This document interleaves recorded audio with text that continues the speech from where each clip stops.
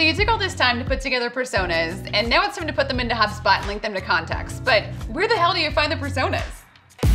Welcome to HubSpot Hacks, where we help you get more out of HubSpot. So people, when they are using personas in HubSpot, usually fall into two camps. One, you've just created personas and now you're ready to put them into HubSpot and start linking them to contacts so you can easily segment that information. Or two, your team or someone before you has put information into HubSpot about the personas and you can't figure out where to go to access all of the persona or update that if you have new information. So let's show you how to do that here in HubSpot and what that means for your lists. And looking at the contact screen, you're gonna see, so this is gonna vary based on how you have HubSpot set up, because you can actually personalize the contact screen of what fields you see and what you don't and what order they're in. So what I'm looking at here might not be the same thing you're seeing on your screen, but within each of the contacts, there's a field called persona. So here in the examples that we have one called Midwestern Marketing Mandy, and I'll show you what she looks like here in a second. But this drop down here really only shows me the personas that are available for me to choose from. So this is kind of step one. So if I've already got these personas loaded in, then I can assign them to a contact record, and then I'll show you what's possible with that. But let's go back to scenario one, where you actually don't have any personas loaded in here yet, and you need to put that in so that you can actually have something that drops down in the contact record inside HubSpot. So to do that, you're gonna head over here to this little gear icon and you're gonna click on that.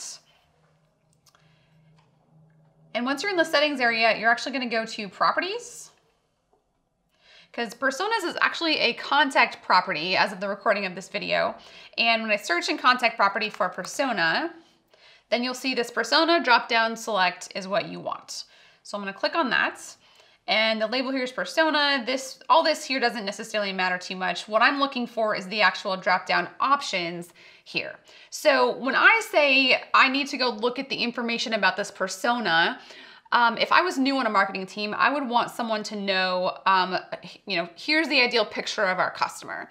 And so if I go into Modern Leader Mark, if I click into this persona, you'll be able to see that Modern Leader Mark, so all of these fields here are specific to the persona part of a contact. So if I have a new team member, I come in here and say, hey, actually, you need to go learn more about Modern Leader Mark.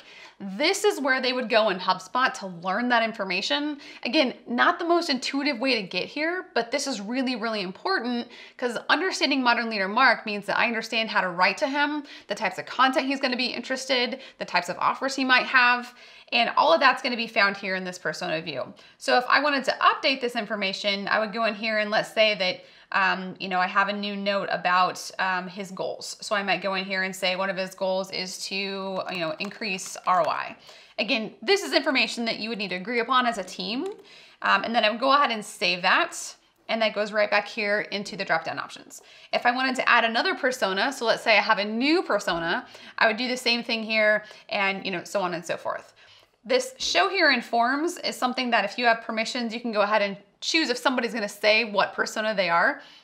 We usually advise against that because the last thing somebody wants to do is be profiled on a website so openly. So once you've understood where these are, then I'm gonna go back to that contact setting and let's find that record we were working on.